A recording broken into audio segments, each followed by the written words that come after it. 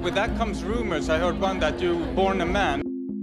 She's classified as intersex. She has unusually high testosterone levels. And here's Semenya. She's pushing. Because of her size and speed, at that point, she was subject to gender testing. But here she goes. Semenya is on her way once again. So yes, they all said it was discriminatory, but the discrimination was necessary, reasonable, and proportionate. She made it look effortless.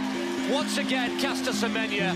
Testosterone is the primary reason that male athletes outperform female athletes. What is it about Caster Semenya that makes people so uncomfortable?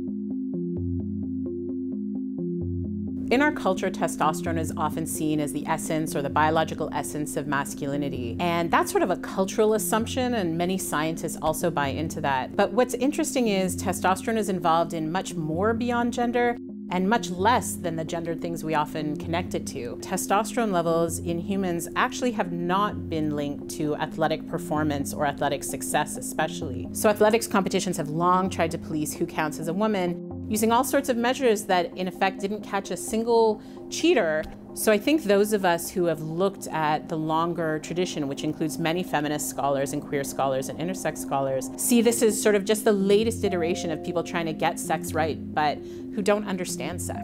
Under medical therapy for intersex people who have the same conditions as Semenya has and have a female gender identity is to lower testosterone precisely as was done, as mandated by the IAAF. So we can see between the last regulations and the current ones changing numbers of what is the right amount of testosterone. So there's no one objective, natural, true point at which we can say, aha, this is the cutoff. Because we know that testosterone levels aren't a cutoff for sex or gender. Semenya pushes on again, and she's breaking away. There is no response now from Krebshen. There's an assumption that, you know, men have testosterone and women do not, when it's the case that men and women have differing levels of testosterone.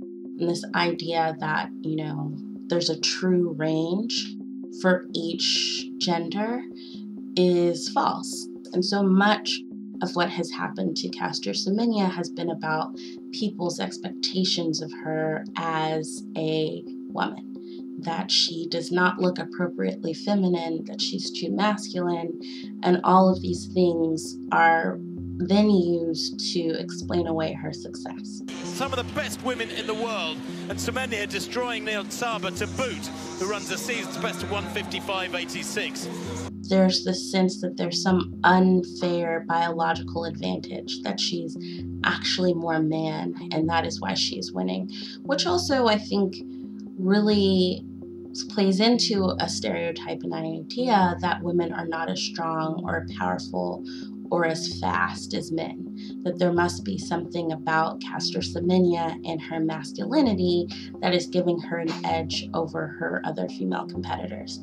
And of course, this is where we also have to look at race, right? Because there's a way that Black women particularly have been masculinized and understood as not feminine enough, especially in comparison to their white female counterparts. Testosterone itself isn't linked to athletic success in any robust or even weak way. It seems really clear that the people who are being publicly outed as a part of this as having DSDs or intersex variations or conditions tend to be brown or Black women from the global South, from these rural or low-income backgrounds. And what's really important and valuable is seeing, for example, South Africa and before India and other countries speak out in really important ways and valuable ways, supporting their athletes and also pushing back against what seems to be a very clear pattern of targeting, especially when you look at where athletes are coming from, which is all over the world, and where administrators are coming from, which seems to me to be very restricted in region and class and race, ethnicity, and so on. Yeah, I'm a lady. It's nothing I can say, yes, I'm a lady. Yeah, I have those cards. Being a lady.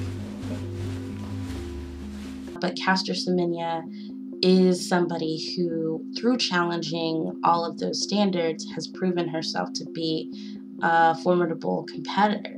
And she is somebody who I really think that through her story and through her life is making great strides to challenge our assumptions and understandings of both gender, sex, and race.